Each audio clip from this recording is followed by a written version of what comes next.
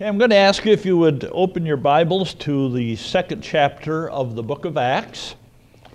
And as soon as you do so, we're going to look to God in prayer and we'll begin. Dear Lord and Heavenly Father, we thank you once again this morning for the opportunity to meet together with the saints of God around the Word and be ministered to by the Holy Spirit Himself.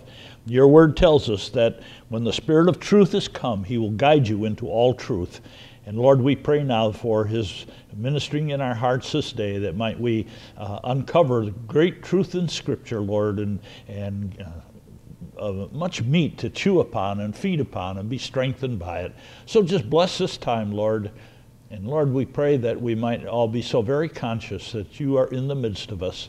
And Lord, we lift up our hearts to you and praise you and thank you for all that you've done for us. Thank you for Calvary. Thank you for going to the cross and dying for our sins. Lord, where would we be without the Lord Jesus Christ and dying on the cross? Just thank and praise you, Lord, for all your blessings towards us. In Jesus' name, amen.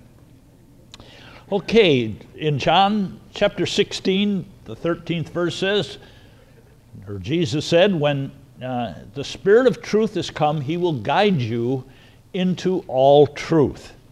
And we were talking here about the last couple of weeks, we were talking about dispensations. And another word, or a definition of the word dispensation is administration. And maybe it's a little easier to understand if you think of it as an administration. Think of a presidential administration. You know, we are living under the Bush administration. On the 20th day of January next year, the Bush administration is going to come to an end, and the Obama administration is going to begin. No booing. And so there will be a change of dispensations, change of administrations. Well, this is what we have found throughout the Word of God. And as you recall, there were 7 dispensations. The first one was innocence. That was Adam and Eve until they sinned. Then God began dealing with the human race through conscience. That administration or dispensation gave way to human government. That was at the Tower of Babel. Then we moved on to the next dispensation, which was the age of promise. This is where God promised a kingdom and the king and kingdom together, and the land to Israel. They were His chosen people. They became His chosen people at that time. And the age of promise, or the dispensation of promise, was followed by the age of law. And that's when the Lord Jesus came into the world. The Bible tells us in the book of Galatians that He was born of a woman made under the law. He came in right at during the dispensation of the law. Then the next dispensation is the age of grace, which is the church age. And you notice it's in parentheses, because it was unknown in the Old Testament. It was never even hinted at in the Old Testament. According to Old Testament prophecy, the way it looked was that you would go from the age of law to the kingdom. And the only reason we have the age of grace, the church age today, is because the Jews who were offered the kingdom rejected it. They rejected the king. And so the millennium, which would have been here at Jesus' first coming, was put on hold, and God began dealing with the world today, not through the Jews as He previously had, but in spite of the Jews. So God is dealing with people today in spite of the Jews. They have nothing to do with it. They need Christ as bad as the Gentiles need Christ. And so this is a parenthesis in the realm of time.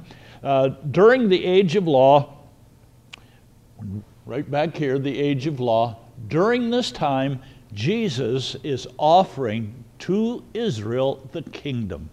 He's presenting Himself as king, and He's offering to them the kingdom. And they continuously reject, and so the kingdom is put on hold, and we move along to the church age. One of these days, the church age is going to end. There's going to be another change in administration. The church age is going to end, and the church will be raptured out of here. There'll be 7 years of tribulation, but then it's followed by the kingdom. This is when Jesus comes back. Comes the second time, his second coming. That'll be to set up his kingdom. Revelation 11:15 says the kingdoms of this world will become the kingdoms of our God and of his Christ. So these are the 7 dispensations here. Now, the Bible says that all Scripture has been written for us. In 2 Timothy 3:16, it says, all Scripture is given by inspiration of God and is profitable for doctrine, reproof, correction, and instruction in righteousness. However, all Scripture was not written to us. You have these various ages or dispensations. And that's why in 2 Timothy chapter 2, verse 15, the apostle says, study to show yourself approved unto God, a workman that needeth not to be ashamed, rightly dividing the word of truth. We have to rightly divide the word of truth. Way back in the beginning of the 5th century, Augustine, one of the church fathers, Augustine said, distinguish the ages, meaning the dispensations, distinguish the ages and the Scriptures will harmonize. It'll all come together and make sense when you apply and study the Word of God as dispensational truth. All Scripture is written for us, but all Scripture has not been written to us. Well, if you have your Bibles open to Acts chapter 2, we looked at this last week. I'm going to review it with us again for just a moment here. In chapter 2, verse 16, this is on the day of Pentecost, the Holy Spirit is being poured out upon all flesh, and they're prophesying, they're speaking in tongues, and the people there in the streets of Jerusalem are amazed. And in verse 15, they said they must be drunk.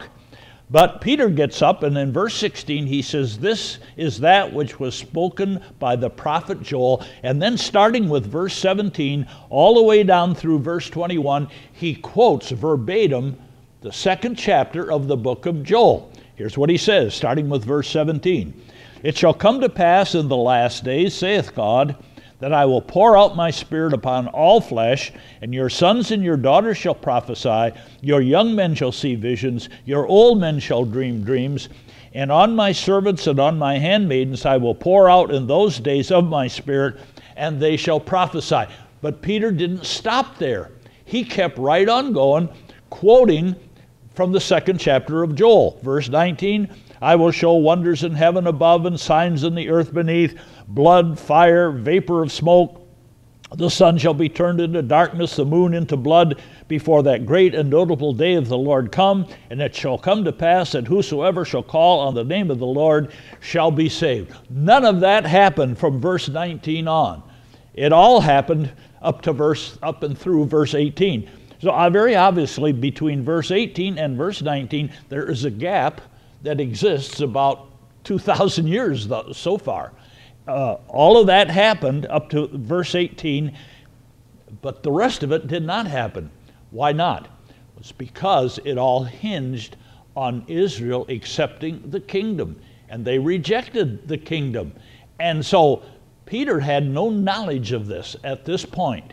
He had no knowledge of this, so he's just quoting the whole thing. He's going right along here with what Joel had said. So as late as the 2nd chapter of Acts, there was still no clue about the church. Even though the church was beginning right there in Acts chapter 2, they had no clue concerning the dispensation of the grace of God. Not a single clue. Peter is talking here like we're going right on into the tribulation and on into the kingdom. So, as Augustine said, distinguish the ages and the Scriptures will harmonize. And that's why as we read that today, in hindsight is 2020. It's perfect.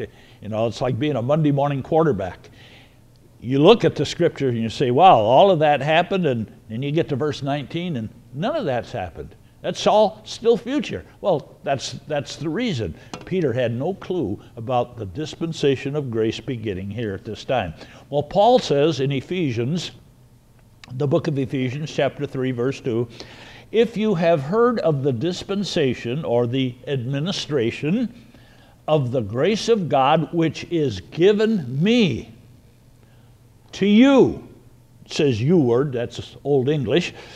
It's given me, this dispensation of grace is given me for you. And then in Colossians 1:25, he says the same thing. Whereof I am made a minister according to the dispensation of God, which is given to me for you. He received this revelation personally from God. Now, it wasn't the 12 apostles, it was Paul who received this revelation. Now, this dispensation of the grace of God and the church and all that is, you won't find it in the Old Testament, and you won't even find it in the Gospels. And Jesus never taught this. Never. You read all through Matthew, Mark, Luke, and John, you won't find Jesus teaching anything about this at all. And fourthly, it was not even known by the 12 apostles until in the early chapters of Acts here. So the dispensation of the grace of God was revealed to Paul, not the 12 apostles. Now the final dispensation, the one after this one, you recall, is the kingdom. And the kingdom is also spoken of in the book of Ephesians, chapter 1, verse 10. Paul says that in the dispensation of the fullness of times. Well, that's a different dispensation than the dispensation of grace. In the dispensation or the administration of the fullness of times, what's going to happen?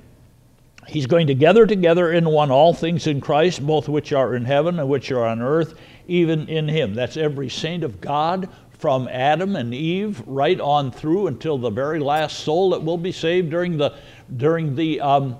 tribulation period. They're gathered together in one. That's the kingdom dispensation.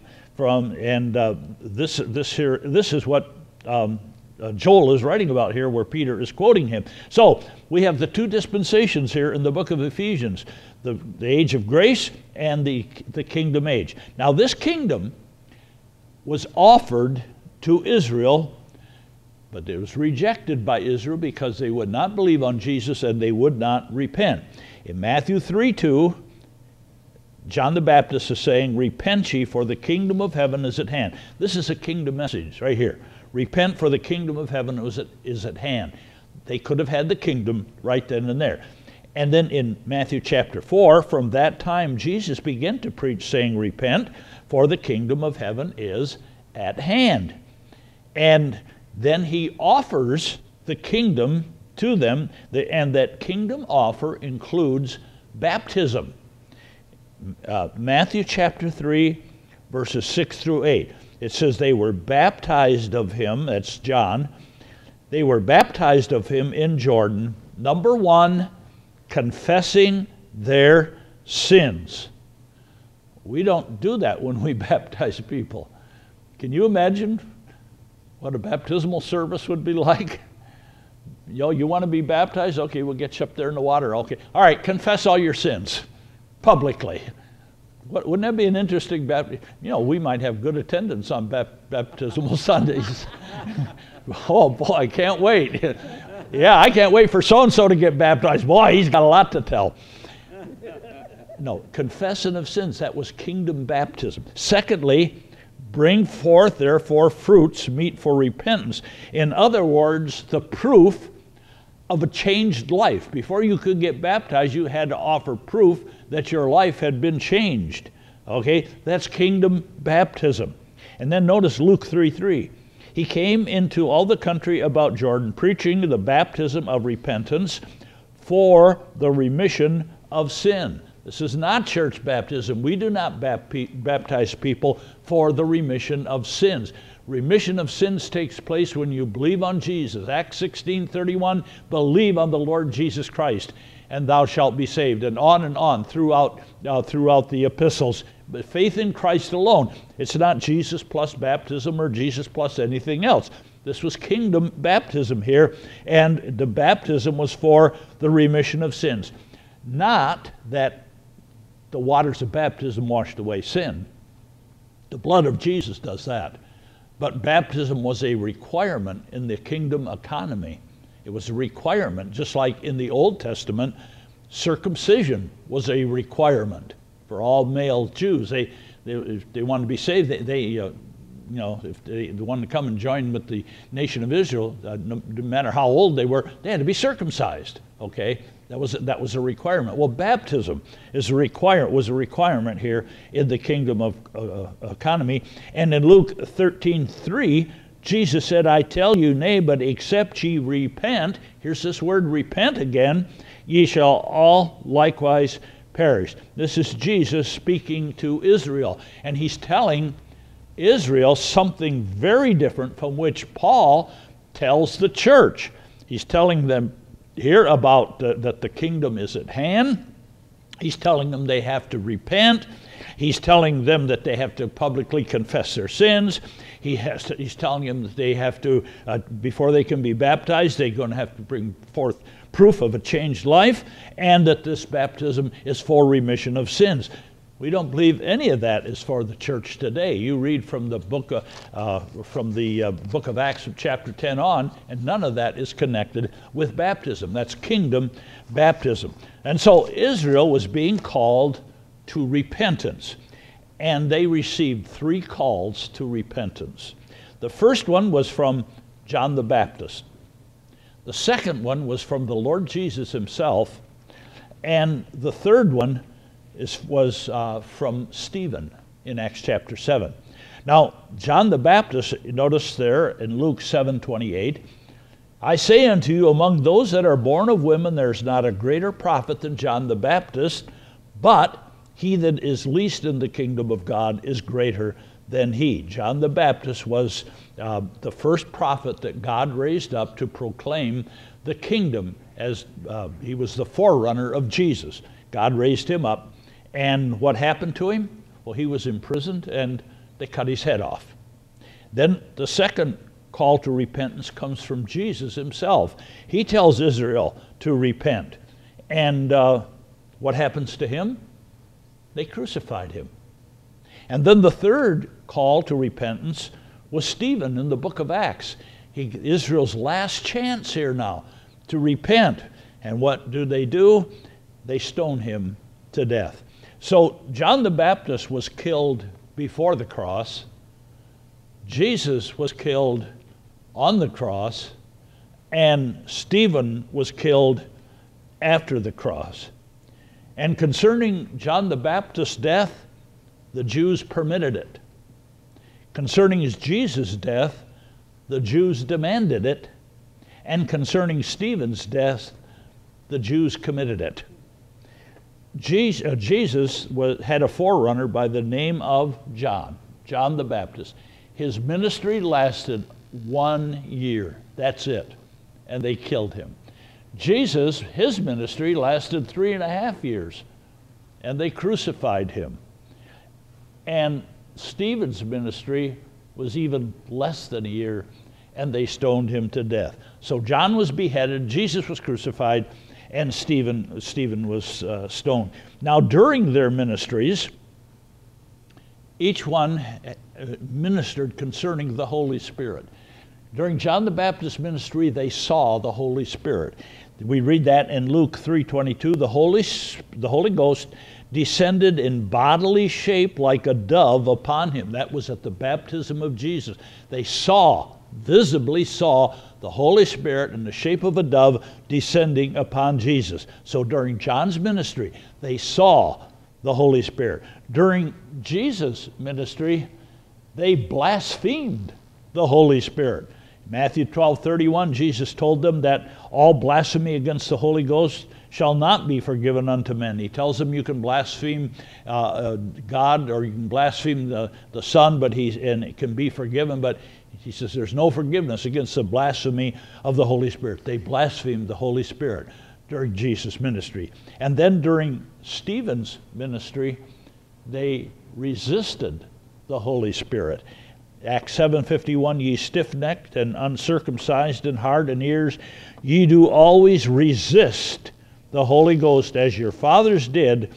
so do ye. So Israel receives here 3 calls to repentance, 3 chances for the kingdom, and they reject it all 3 times. Now, because of this, God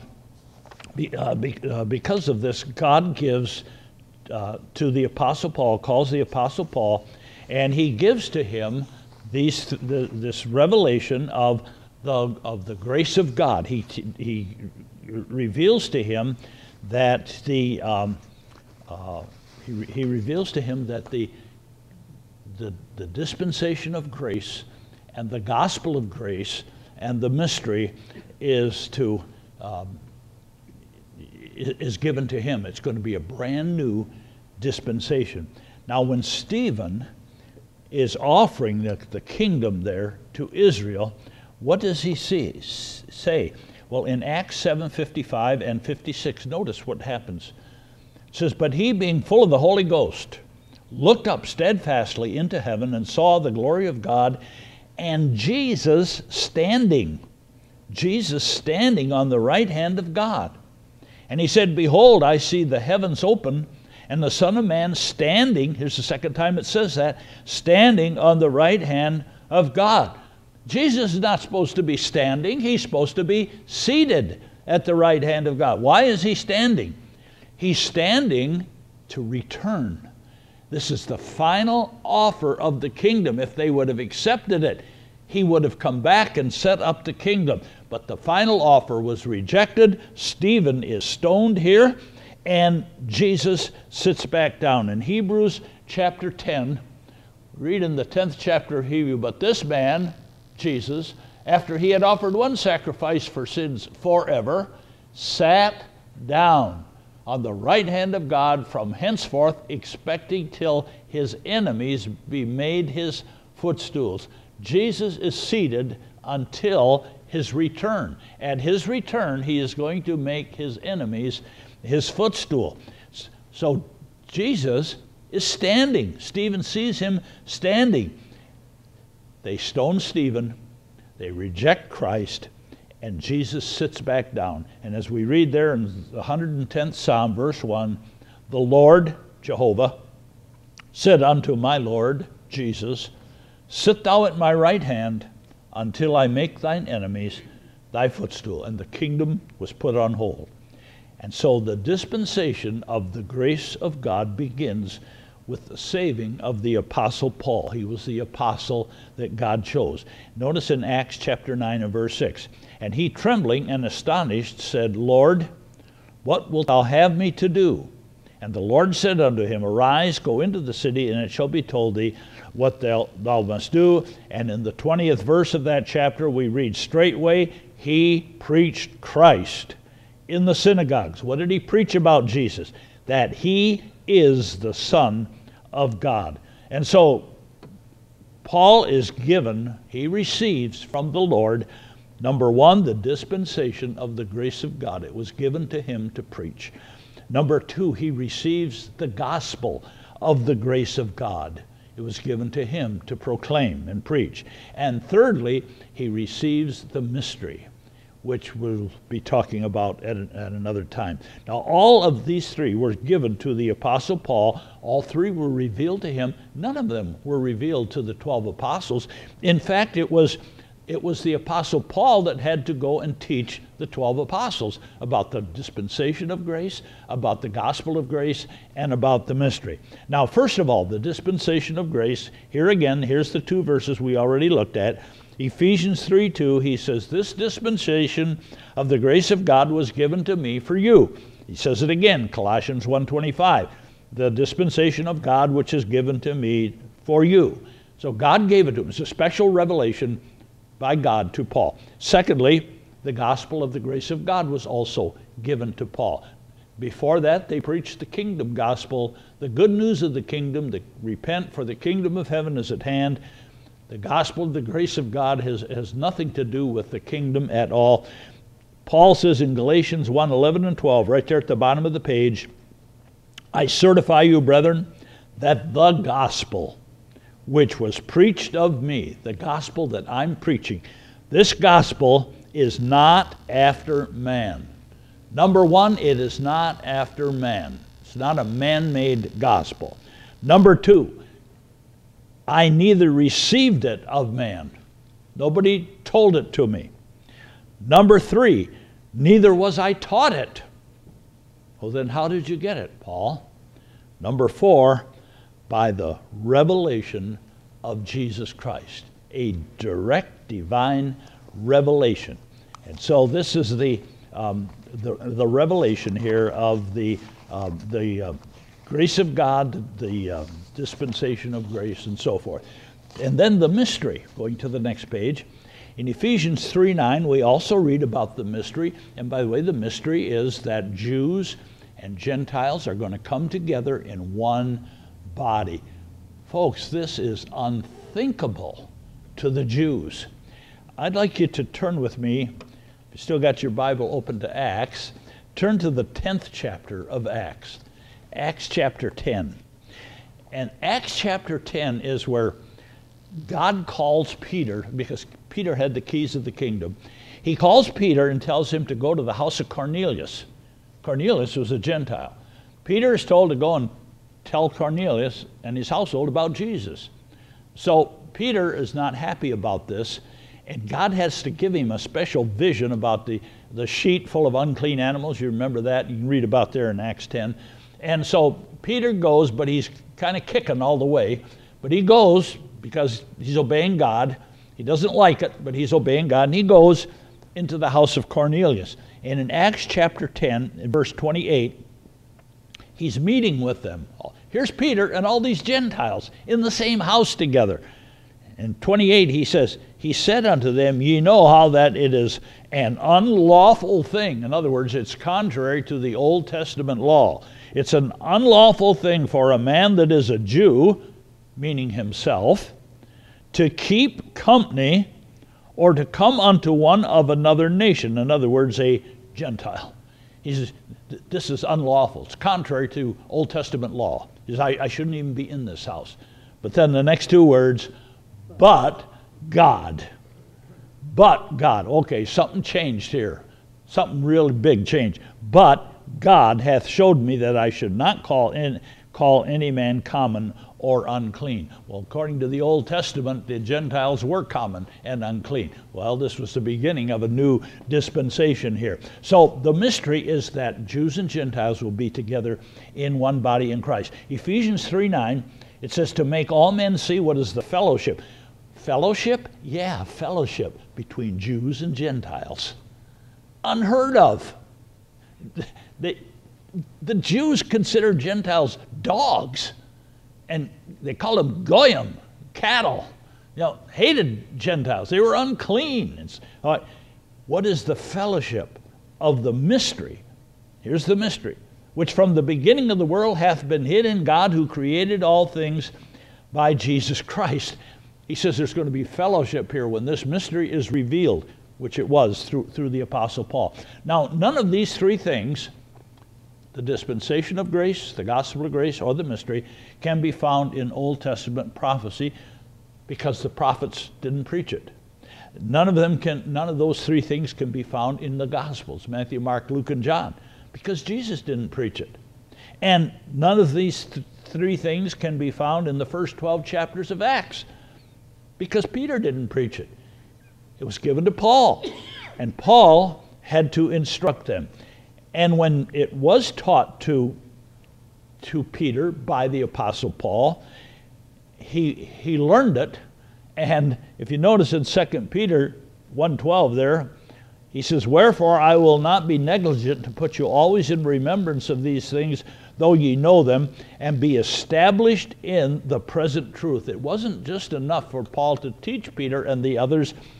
They had to be established in the present truth. And Peter listened to Paul. He knew that this was a message from God. And so what happens here is God inserts between the age of law and the kingdom age, he inserts a previously unknown, a brand new dispensation, the church age, or the age of grace, or the dispensation of grace, however you want to call it. Now let me give you proof of that. Now we just saw in Acts chapter 2 where Peter is quoting from Joel. And he goes right on from the pouring out of the Holy Spirit right through the tribulation and into the kingdom without stopping. He sees no gap in between, of which the church is. Okay? Now, in Isaiah chapter 9 and verse 6, all right, unto us a child is born. That's Bethlehem. That's the birth of Jesus. It's the prophecy of Jesus. He says, unto us a child is born. That happened during the age of law. Jesus came, he was born during the age of law. All right, the next line says, unto us a son is given. That's Calvary. That's where Jesus was given. For God so loved the world, he gave. What did he give? He gave his only begotten son. Unto us a son is given. That also happened during the age of law. And then the next part of that verse says, the government shall be upon his shoulder. That has never happened yet. That's the kingdom. So you read this in Isaiah chapter 9 and verse 6, and you see the going right from the age of law to the kingdom age. The church totally unknown. Born in Bethlehem, given at Calvary, the government will be upon his shoulders. Law and kingdom. Now you go to Daniel chapter 9, and we looked at this passage last week also. In Daniel chapter 9, he says, 70 weeks are determined upon thy people and upon the holy city.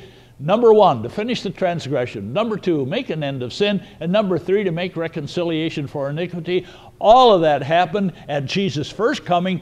Those 3 things happened during the age of law. And that verse goes right on and says, number 4, to bring in everlasting righteousness. Number 5, to seal up the vision and prophecy. And number 6, to anoint the most holy. That is the kingdom. And there's no gap in between. That's all one verse. So in the Old Testament, they couldn't see the church. There's no church in prophecy at all. Take Micah 5:2. There's another prophecy of the kingdom. We read, but thou, Bethlehem Ephratah, though thou be little amongst the thousands of Judah, yet out of thee shall he come forth unto me. Jesus was born in Bethlehem. He fulfilled prophecy. He shall come forth unto me that is to be ruler in Israel, whose goings forth have been from of old, from everlasting. He was born in Bethlehem during the age of law. He's going to be a ruler during the kingdom age. You read that verse and there's no gap in between there, because the church was totally unknown during that time. So this is why it was such a surprise for Peter and the other 12 apostles. Here comes this upstart, Paul. God saves him, and he, instead of the 12 instructing Paul, he has to go and instruct them, because he has been given by special divine revelation of the dispensation of grace, the gospel of grace, and the mystery. They knew absolutely nothing about it. You could study the Old Testament till the cows come home, and you won't find a hint of any of those 3 things in the Old Testament there. So this was a confusing thing for Peter. It really was. In Zechariah chapter 9, we have another example of it. Zechariah 9 says, rejoice greatly, O daughter of Zion. Shout, O daughter of Jerusalem. Behold, thy king cometh unto thee. He's just and having salvation and so forth, riding upon the foal of an ass. This takes place during the age of law. In fact, it was fulfilled in Matthew chapter 21. All right? But the next verse in Zechariah, the 10th verse, says, I will cut off the chariots from Ephraim and the horses from Jerusalem, and the battle bow shall be cut off, and he shall speak peace of the heathen. And then it says, and his dominion shall be from sea to sea, even from the river to the ends of the earth. That's the kingdom. And you read that prophecy there, and here you have Jesus' triumphal entry into Jerusalem, meek and lowly, having salvation, riding upon an ass and upon a colt, the foal of an ass. And next thing you see, he's king. And his dominion is from sea to sea. Not a hint of a church age in between there at all. Now you can go through all these Old Testament prophecies that way, and you won't find the slightest smidgen of a hint that there's going to be an age of grace or a church age or anything. So this is why it's so hard for Peter. Well, Peter accepted it, but he had a hard time understanding it. Notice 2 Peter 3, right in the middle of the page there. 2 Peter 3, 15 and 16. He says, "And account that the long-suffering of our Lord is salvation, even as our beloved brother Paul." Peter considered Paul a beloved brother. "Our beloved brother Paul also, according to the wisdom given unto him, hath written unto you." Now Peter is writing to Jews. His epistles are to the Jews, to the 12 tribes. And he says, Paul has written unto you. He's obviously talking there about the book of Hebrews. That's the only writing that Paul, that we know of, that wrote to Jews, exclusively to Jews, okay? He says, he's written unto you. Then it goes on and says, as also in all his epistles. That's all 13 other epistles that he wrote. Speaking in them of these things, in which are some things hard to be understood. Some things that are hard to be understood. This is Peter 30 years later, after he's been instructed in the grace of God. He accepts it, but he says there's some things in there for us Jews. He says it's hard to be understood. You know, my wife and I went out west this past summer, and we got one of those GPS units. You plug it in, put it on your dashboard, and it talks to you.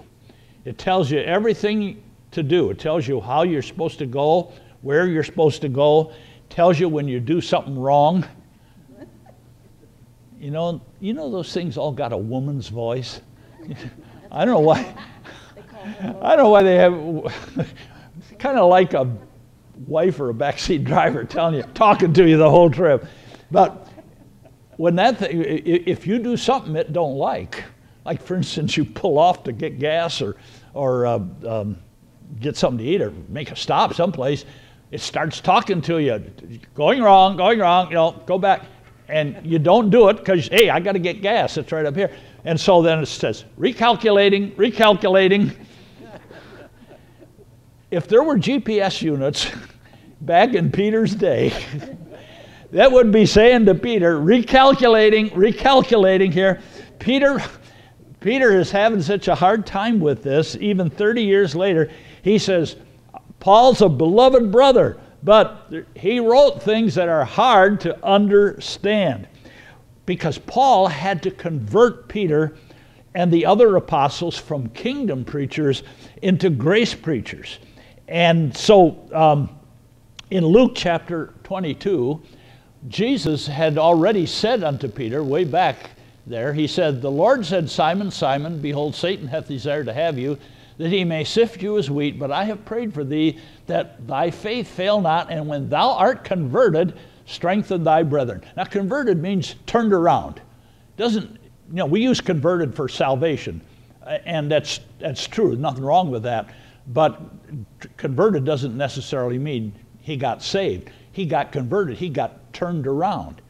And who turned him around? Well, it was given to the Apostle Paul. In Galatians chapter 2, verse 2, Paul says, I went up by revelation, which means God sent him to the 12 apostles in Jerusalem. He received a revelation.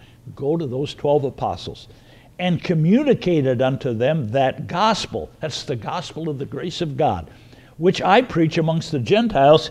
He says, but privately to them which were of reputation, the 12 apostles, lest by any means I should run or had run in vain. And they received him. Galatians chapter 2, verse 7 through 9. They saw that the gospel of the uncircumcision was committed to me, as the gospel of the circumcision was unto Peter. So it goes on and says they gave him the right hand of fellowship, and they said, you go to the heathen, to the Gentiles, and we'll keep on going to the Jews. So Jesus had prophesied unto Peter that he was going to be converted, and it was Paul that converted him. He turned him around. So Peter had to recalculate here, because what he had learned from Jesus is now it was kingdom truth, and that was set aside. And so then he has to learn from Paul, him and the other 12. Now, Jesus had told the 12, when he was here on earth, he had told the 12 about his death, burial, and resurrection. He had done that. He did that more than once, but in Luke 18, verse 31 through 33, it says, Then he took unto him the 12, and said unto them, Behold, we go up to Jerusalem, and all things that are written by the prophets concerning the Son of Man shall be accomplished. What things are that? He shall be delivered to the Gentiles, Old Testament prophecy. He shall be mocked, Old Testament prophecy. Spitefully entreated and spitted on, Old Testament prophecy. They shall scourge him, Old Testament prophecy, and put him to death, and the third day he shall rise again. Well, that last part kind of threw them. They're going to put him to death, and the third day he shall rise again. The 12 could not comprehend this, that this was going to happen to Jesus. They believed he was their coming king, and they preached it. The kingdom of heaven is at hand. And he tells them this. He's going to be put to death, and the third day he's going to rise again. And look at the next verse. Verse 34 says, They understood none of these things. Secondly, this saying was hid from them. Thirdly, neither knew they the things which are spoken. They could not comprehend the death, burial, and resurrection of Jesus Christ. Isn't it strange that when God gave to Paul the gospel of the grace of God, the very heart of that gospel is the death, burial, and resurrection of Jesus Christ, that which the 12 could not comprehend at all. Here's another example in Matthew 16:21. From that time forth Jesus began to show unto his disciples how that he must go unto Jerusalem and suffer many things of the elders and chief priests and scribes, and be killed, and be raised again the third day. How did Peter react to this? Next verse, verse 22. Then Peter took him and began to rebuke him. It's bad enough in Luke 18, they understood not these things. It was hid from them, and they knew not the things that were spoken. But now Peter actually rebukes Jesus. He said, no, you're not going to be killed. You're not going to have to die. You're not going to have to rise the third day again. And that's where Peter rebukes him, and he says, get thee behind me, Satan. Now this is what Peter meant when he wrote 30 years later in 2 Peter, Paul wrote some things that are hard to be understood. When Jesus told him about his death, burial, and resurrection, he had no clue about it at all. It wasn't until the kingdom age had been rejected and postponed, and the dispensation of the grace of God began. Only then did Peter kind of reluctantly finally come to an acceptance of it. So in 1 Corinthians chapter 15, here is the gospel of the grace of God given to Paul. Christ died for our sins. He was buried. He rose again the third day. That's the gospel. That's the gospel. 3 points. Christ died for our sins. He was buried, and he rose again the third day. That's the gospel message. And the 12 could not understand this. They totally failed to understand it because they had been proclaiming the kingdom. Now they have to preach in this present dispensation after they were instructed by the Apostle Paul about the grace of God. Now here's poor Peter. And this is where God's GPS unit is ministering to him. Number one, he's born during the dispensation of the law. So he learns the law. Okay? He knew the finer points of the law. Secondly, he's called by Jesus to be a disciple to preach and teach about the kingdom. Recalculating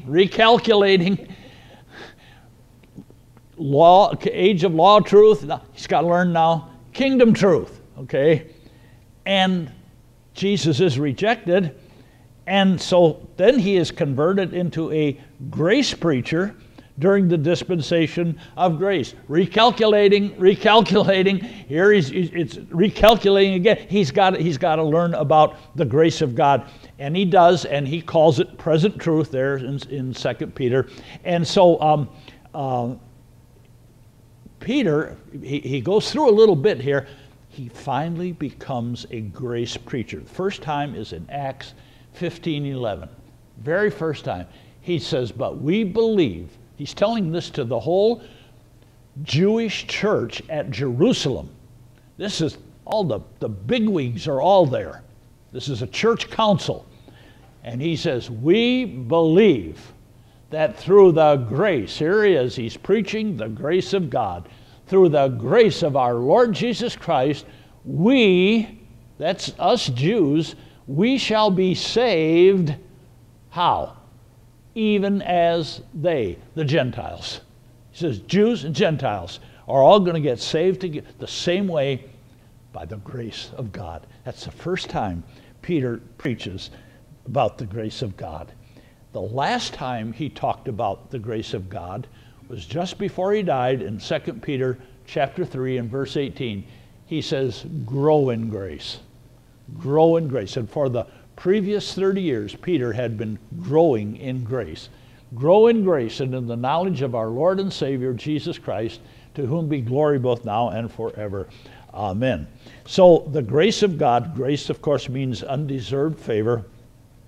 The source of grace is the Lord Jesus Christ. John 1:14 says he is full of grace and truth. John 1:17 he says grace and truth came by Jesus Christ.